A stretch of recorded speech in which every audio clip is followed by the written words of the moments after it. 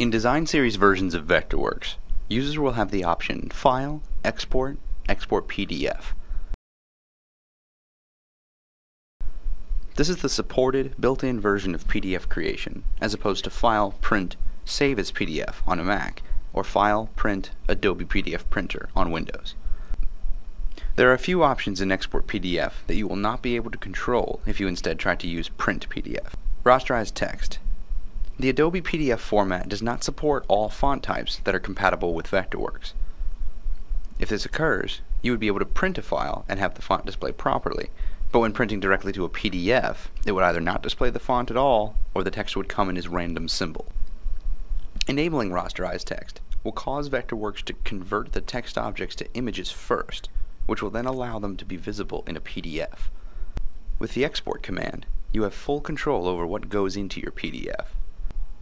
Unlike the file print versions of PDF creation, you can export the objects individually in their own layers and classes, instead of everything being exported as a solid, unmodifiable image.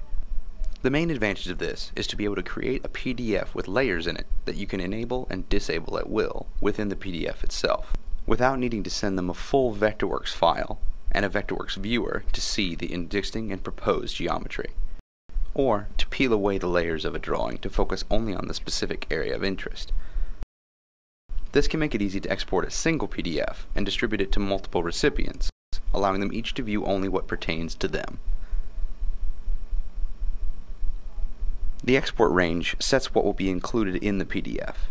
The default option, Export Whole Printable Area as One Page, is used when your page area is set to the size you wish the final PDF to be. Print to PDF is only capable of this option. All pages will create multiple PDF pages that will tile together to create a full image.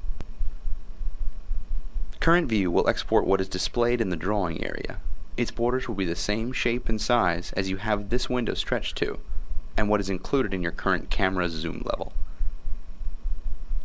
These differences can have a dramatic effect on the clarity and usability of your resulting PDF, and should always be taken into consideration before you send another file to a user or print shop. Thank you for joining us, and don't forget to visit kbase.vectorworks.net for more video tech tips and other technical info. Thank you, and have a great day.